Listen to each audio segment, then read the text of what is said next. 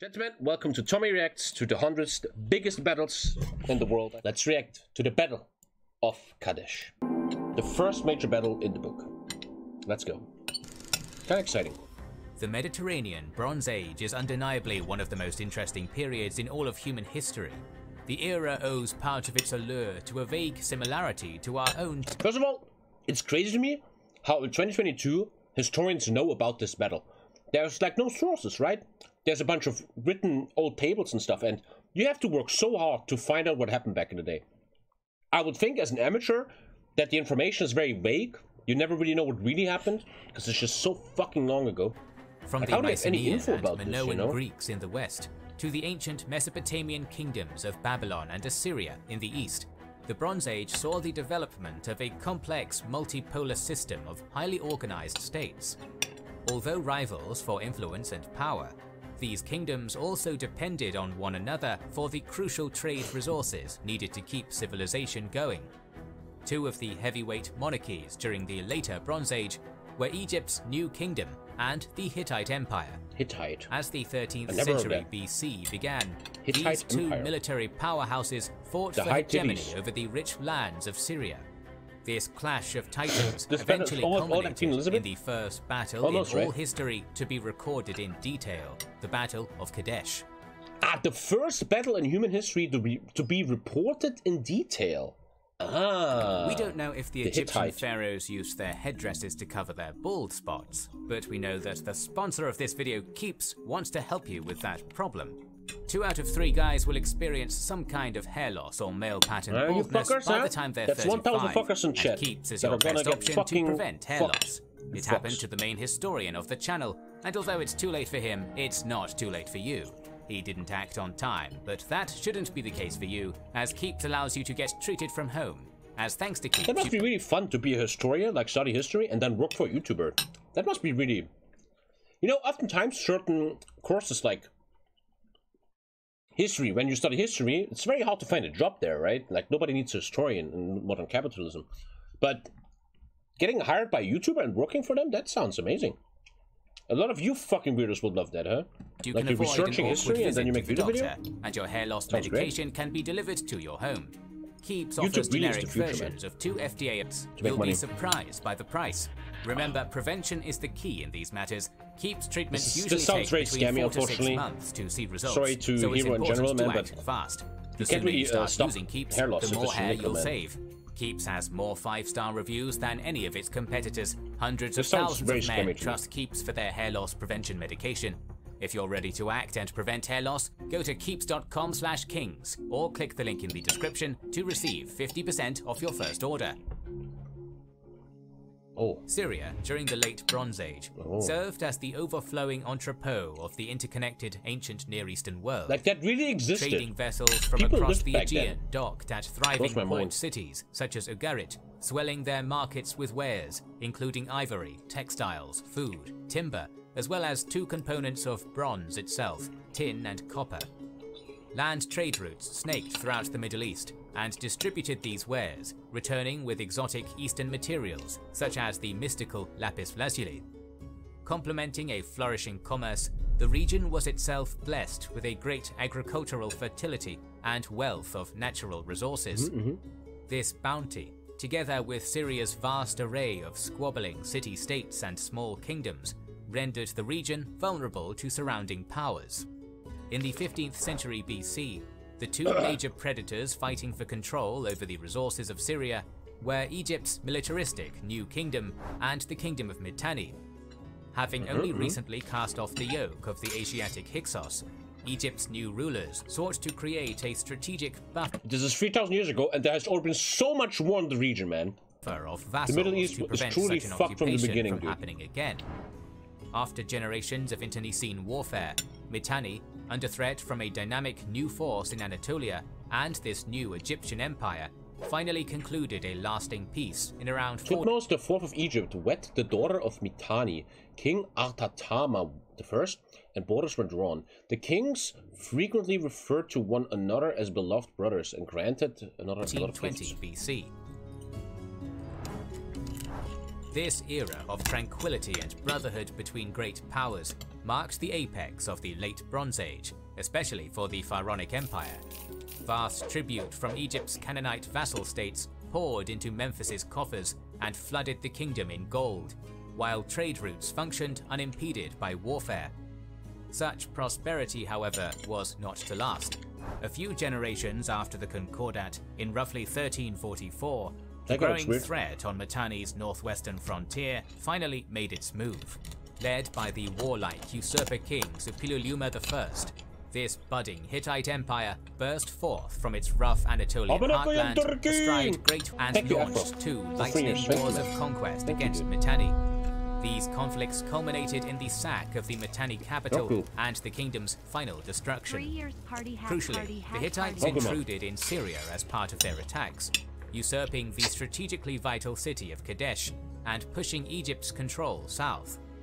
This external threat came at a particularly inopportune time. I feel like in the first 3,000 years of history written down, if you were a king, you had to always fight.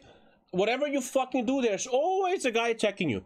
You cannot chill for a second, build a fucking harem, have sex all day. No, sir, in the west there's barbarians, in the north there's a bunch of fucks. Blah, blah, blah. Always someone coming, dude. The pharaohs.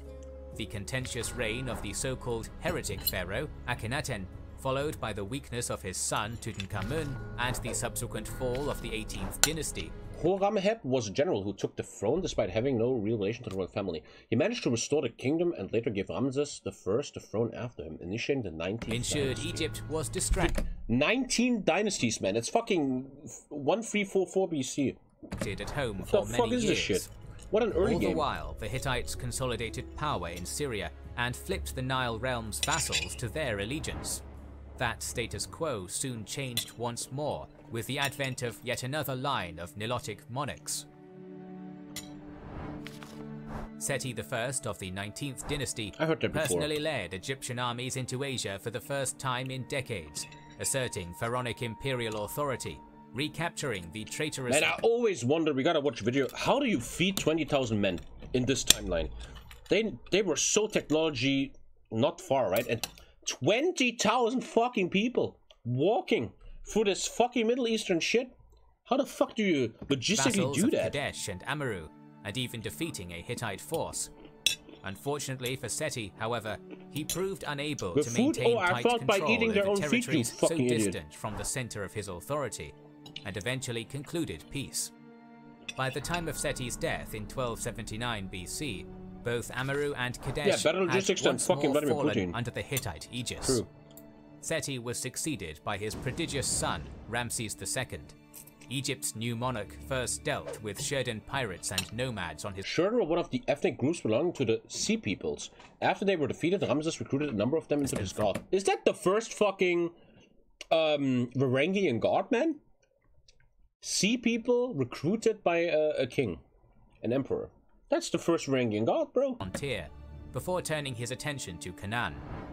Understanding the unsuitability of Thebes as a royal seat when conducting military expeditions in Asia, Ramses The capital during Egypt during this time was Thebes, relatively far south along the Nile. This is partially why the city of Pi-Ramses was eventually created as a center of pharaonic power in the north. Built an entirely new capital on the eastern Nile Delta, which he...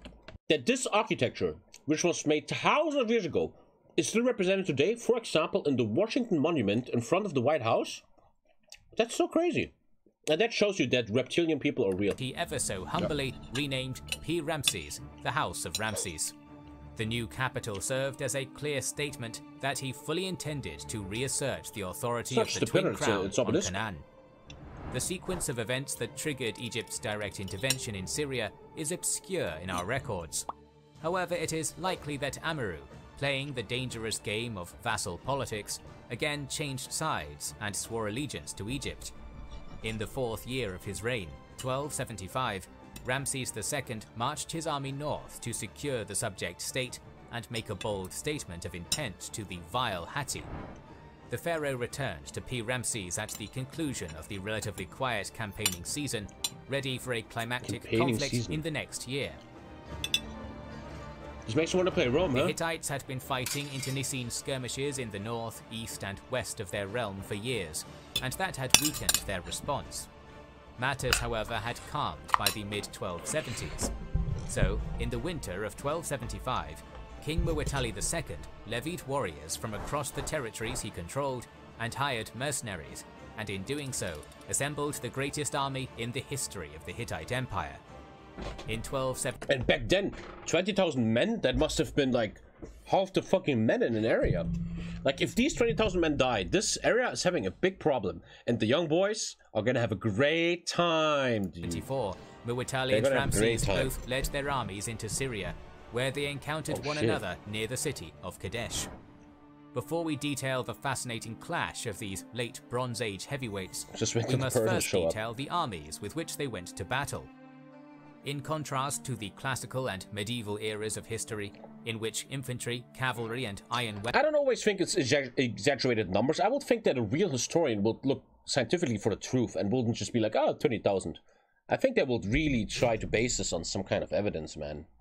Weapons were the norm in warfare. Bronze Age warfare was very different.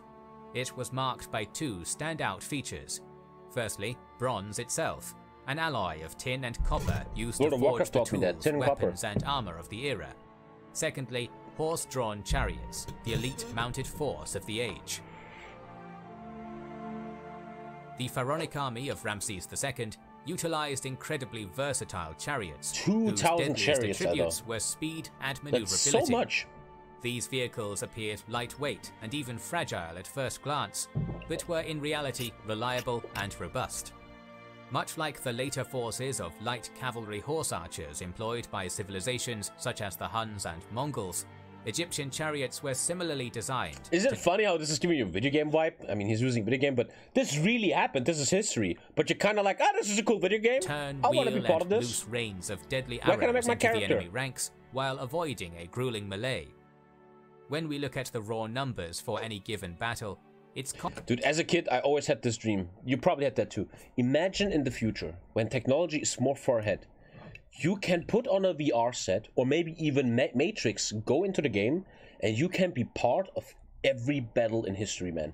You are just going in, and you're just a random guy, like this. And you're just fucking, whoa, and you're fucking experiencing it, man. I don't know if that's in a video game setting, right? Not like real and people are getting beheaded and shit. That probably is a bit traumatic. But like in a video game setting or something. Or like 10k versus 10k real people or something. Common to split the armies. As a kid you dreamt about this shit, right? Infantry and now you know though, for example. These games are way too trash still. It's probably 50 more years. The flexibility of Ramses' chariot corps. Rather than serving in one large block, the aristocratic charioteers of the New Kingdom's great empire were instead divided among the infantry regiments to create a combined arms military force. Overall, it is likely that the pharaoh mustered around 2,000 chariots, manned by 4,000 men for the campaign of 1274 BC. How do you feed these fuckers? While the dashing superstars of the age were these charioteers, the true workhorses of Egypt. Also, I have so many weird questions. When I drink from this river in fucking 1.2k BC, you have to always cook the water, right? You can't just drink the water, you're gonna get sick. They had to always cook the water, right? 100%. 100%. 100%. I don't think they pillage all the people's villages. They just ask for food and shit. Well-oiled military remained. They're not just drinking that. That's bullshit, man. You will get sick so often. Its ever-reliable infantry Their bodies were accustomed to that back then. During Ramses' Kadesh campaign, the army's 16,000 raised with the aid of Egypt's famously stringent bureaucracy, were arrayed in divisions raised locally and named after a local god. These were Amun, Ra, Ta, and Set, each possessing 4,000 men were then divided into 20 Sa companies of between 200 to 250 men each. These were then further divided into units of 50 men, who will fight in a shield wall. So you were a part of 50 men. 4,000 infantry and an accompanying Dude, this kind of battalion organization is still nowadays, man. It's just crazy. Critics, both ancient and modern, have criticized Ramses for dividing his army in such a way. Critics have criticized him. The dude is dead 3,000 years. You're still getting criticized. Of being able to march without depleting the land of supplies and pursuing many tactical objectives simultaneously made it worth the risk. As for the infantry themselves, experienced professionals known as Menfit would form the front ranks, while raw recruits or Nefru made up the rear and reserves. Foreigners or mercenaries, including Canaanites, Libyans, Sherdans, and particularly Nubian archers, also served in the pharaoh's army. Nubian archers, they were like really famous, right? We know far less about Muwatalli's army than we do about that of Ramses, but there are cogent details we can piece together. Most notable were the brutal Hittite chariots. In contrast to the vehicle... It's crazy these guys who fought there had no idea 3,000 years later we would know about them on the internet. Yeah, I think about that often. And in 3,000 more years, we have no idea what they'll do to us. Probably just, you know, go into the Matrix and live among us or some shit. Thank you, Bembo. Of their Egyptian enemies, these vehicles were far heavier, clearly built for weight and power on the charge. With a centrally balanced axle and a three-man crew wielding large thrusting spears, Hittite chariots focused on smashing into masses of enemy infantry and breaking them apart by force. In addition to the Heartland forces this raised sounds from very Hatti good for itself, Egypt here, doesn't it? Muwatalli marched to war at the head of troops from 18 allied and vassal states.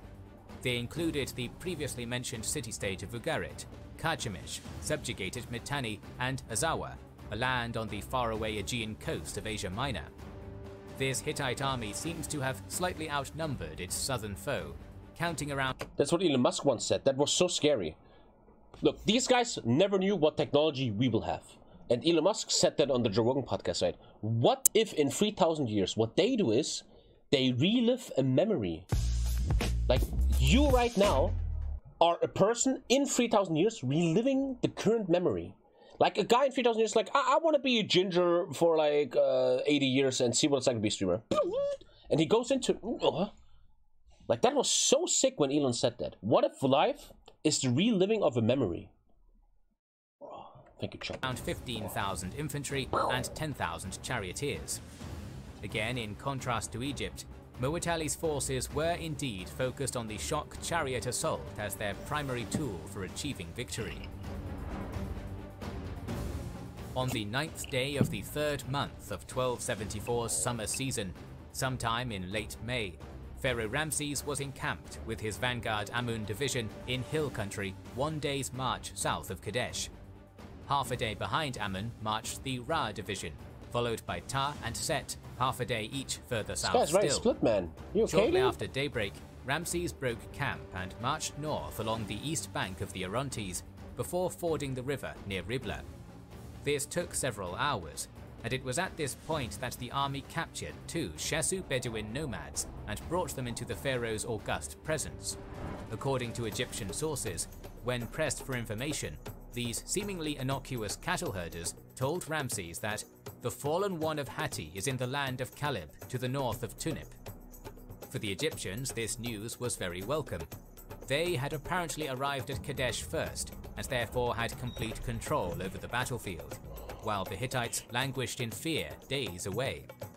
However, it is likely that these informants were in fact sent by the cunning Muwatalli to mislead the pharaoh. As unknown to him, all warfare the Hittites is were based in on fact deception. very Thank you, close Auric, at my hand. dude. Thank you, man.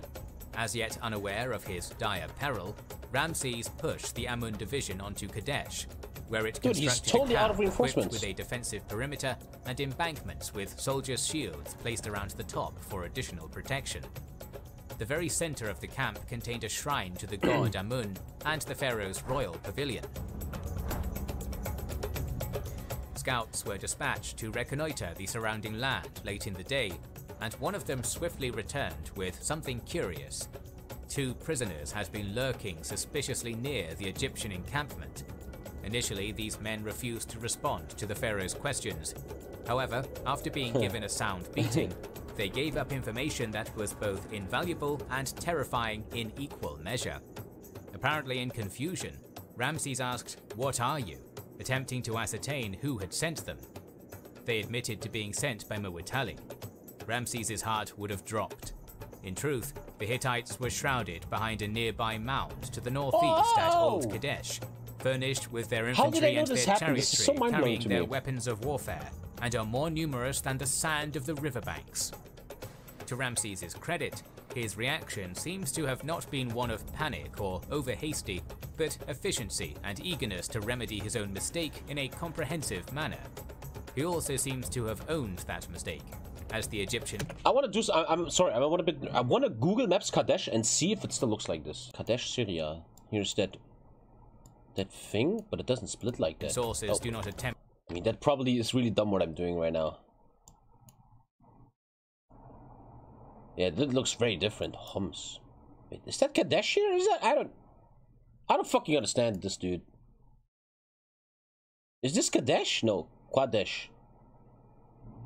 Archaeological site. Okay. Qatina Lake.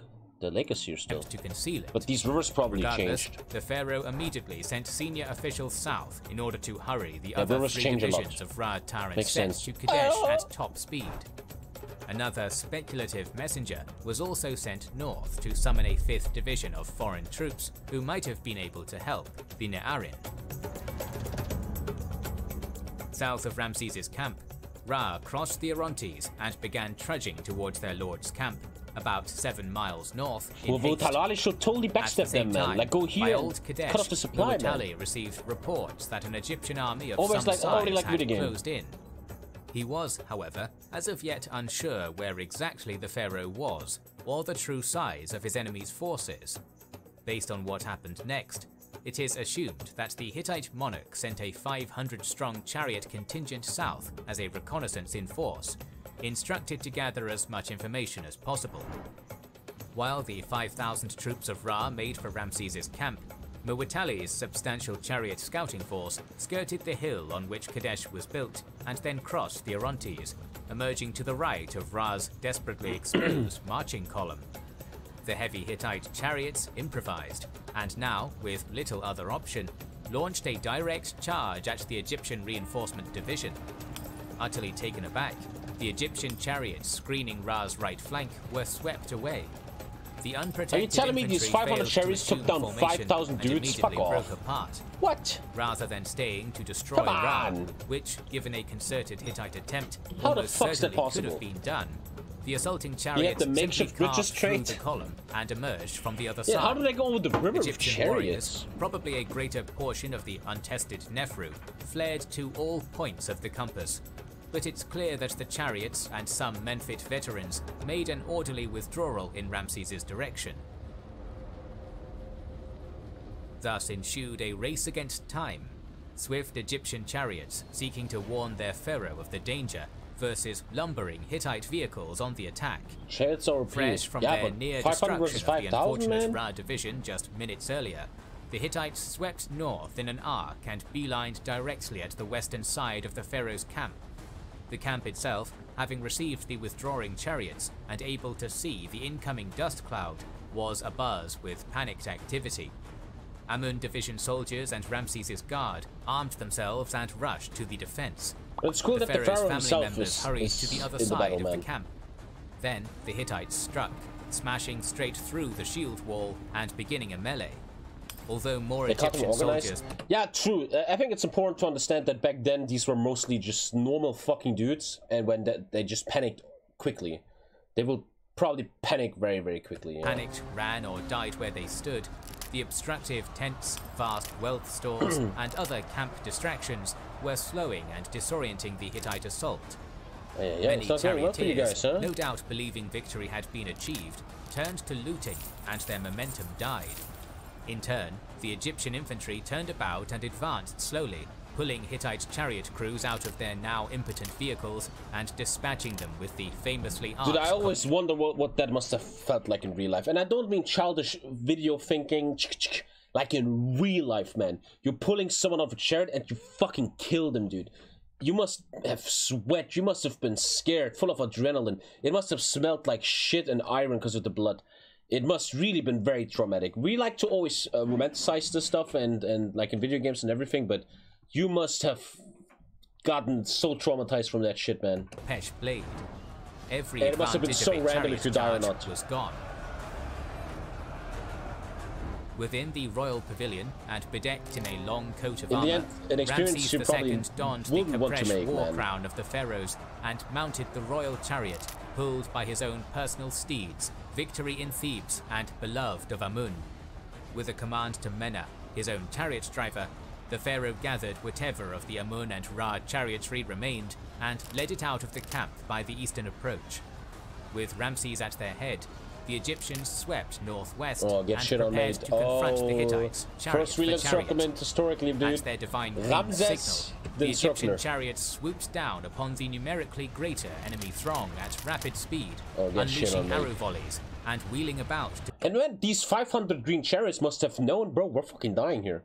We're not gonna see another day. Our goal here is to harass this camp. Do so again, and we're gonna get fucked, man.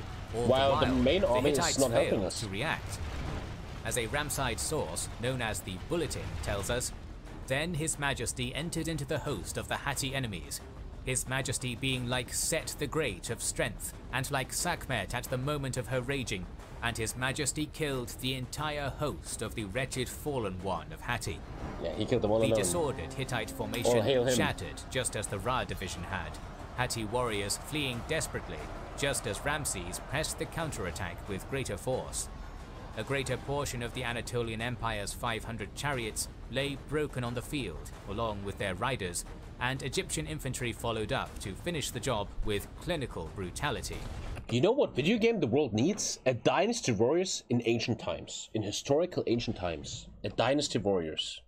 That probably exists, you're gonna tell me? That sounds great. Muwatalli, observing this disaster from a vantage near Kadesh, was accompanied only by his elite charioteers and vassal rulers. But realizing he had to act now, the Hittite king formed them up and prepared to make his own attack. Muwatalli had his vassals cross the Orontes and launch an attack against the eastern part of the now almost undefended Egyptian camp. What is Dynasty Warriors? Ramses and his chariots were elsewhere, and it seemed that the Hittites were about to flip the battle once more. However, at the moment of catastrophe and the possible capture of the pharaoh's family, the Ne'arin division arrived from the north, like How did they come from the north? They were south!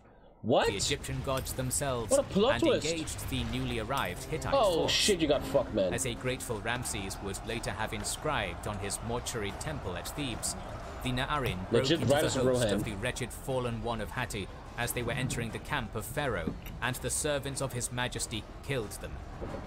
Muwatalli's chariot force also routed back across the Orontes, leaving behind many destroyed vehicles as they went. Ramses drew back into the ruin of his camp he brought his family. Later that day, the clever though, so his wife doesn't do, you know, clever. Oh, what the fuck, sorry. And Amun troops who had fled during the fighting. The next day, Ramses lined up those troops of Amun and Ra, whose bravery had been found wanting, on the plains outside Kadesh. The pharaoh had them all executed as punishment for their transgression, almost certainly in full view of Muwatalli. Oh shit! The psychological, this is unimaginable. Imagine you just chill there with your family. You're just a farmer, and they come in and just destroy you, man, and they just fuck you up. The impact of this fearful display and the our lives extensive don't look losses so in bad, men and morale among the Hittite king's chariot forces that was led some him Game to of Thrones shit propose a back then. truce to the Egyptians. Ramses, who had also taken substantial losses in the inconclusive battle, accepted. Should have left days before. Pharaonic sources attempted to magnify Ramses's tactical triumphs during the Battle of Kadesh, but it cannot be said to be anything other than a strategic disaster for the new kingdom. Weakened as his army had been by the clash with the Hittites, the pharaoh was forced to withdraw back to Egypt. In his wake came Muwatalli, who, tailing Ramses, occupied the province of Upe. Worse still, the perceived failure of Egypt's campaign sparked a great anti-Egyptian revolt throughout Canaan. Ramses II, later to be known as Ramses the Great, fought a number of further campaigns in Canaan and Syria during the subsequent years of his reign, with the aim of recovering territories lost in the post-Kadesh revolts. However, the crucial vassals of Kadesh and Amurru would remain in Hittite hands permanently.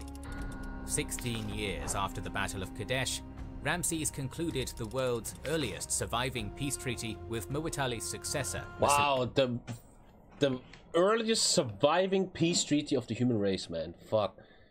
Dude, and I sometimes have these thoughts. This is probably somewhere right now in some museum or something, and historians are allowed to touch this and like and look into it. That must be, imagine the privilege of being able to work with this thing, man. What a privilege that must have been. Fucking mind-blowing. What an artifact. Allied kingdoms and London, of course. Until the notorious Bronze Age collapse, when the entire civilization of the Near East came to a chaotic end.